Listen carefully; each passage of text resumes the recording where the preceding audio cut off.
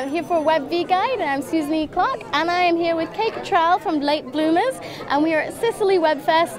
How are you enjoying it? I'm having a great time. It is a wonderful, beautiful, isolated little place, isn't it? It's in the middle of a foresty water area. Of nowhere. It's beautiful. It's beautiful. It's absolutely gorgeous, and I feel like surely I'll win an award for coming all the way from Los Angeles. I would hope to the beautiful island of Ustica. Yes. I hope so. What was your journey? Because I heard it was 3 different sections? Yeah, now my neighbor who's like really good at making plane reservations, she came over and she booked my travel. Right. And I can't remember if there was like at one point she said, do you want to do it all in one big thing or do you want to break it up so it's manageable? And I think I said I want to break it up. Yeah. But no, that was a mistake.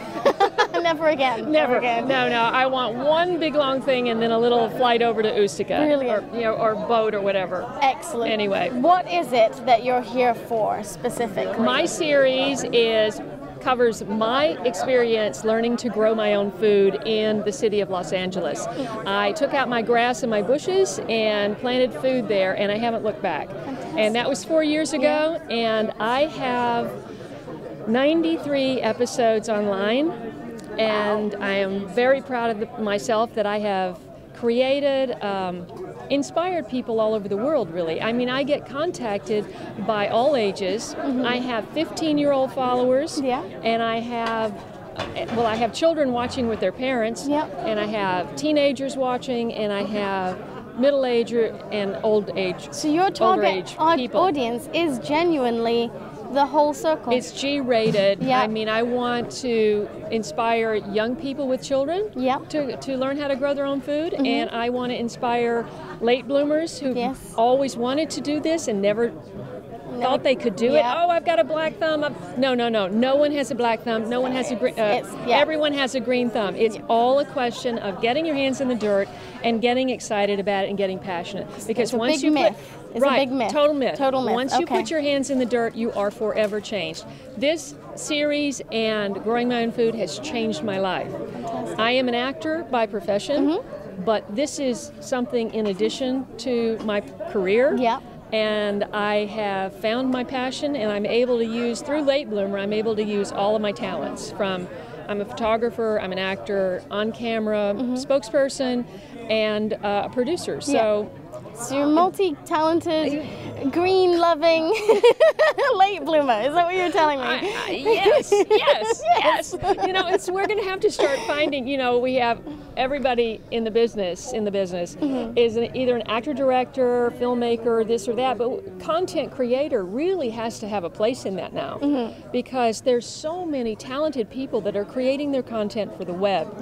And that's just as legitimate as making your own film. Definitely. You know, absolutely. or TV show. But this is what festivals are for. Right. Making those connections, making sure that you're doing. And I heard a little rumor that you're doing something rather secret while you're here. What is that? Well, can I ask? It is top secret. Is it top secret? It's not top secret that we're doing it. What we're doing is top secret. Right, okay. Can I not have a little exclusive quickly for my families? Well, like you said about connections, as I met Chongor Dobratka and his partner, who's not here at this festival, in Vancouver, at Vancouver Web Fest, where Late Bloomer was in competition.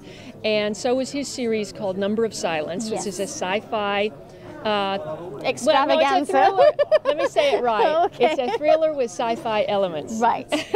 Yes, absolutely. And once I saw it, I mean, we connected, you know, like BFFs right away. We were just like hung out all the whole festival together. But once I saw his series, I said, this is really high quality, and I want to work in it as an actor. So can you please write me a part? And so we were just talking about someday I may go to Germany and write me in or whatever. And when I saw that he got into this festival, I said, well, I'm coming. Yes. You know, let's do it. Filming. Have you been filming while you've been here? No, but we will be. Oh my goodness. Okay. All right. Well, we have to look out for that. Nice collaboration, definitely. Yeah, I'm excited about it. If there was one thing that you had to tell Web V Guide and their viewers, just one thing about web series, what would it be? About web series? Just do it. Just do it. That's what I would do. I would just, if you have an idea, I mean, it can be as crazy as these are my favorite nail polishes. I mean, it doesn't matter what it is, as long as you're passionate about it, and you have, you know, you do a good enough production value so that you get noticed. Perfect. Thank you so much for spending your time with me. Thank you, Susan.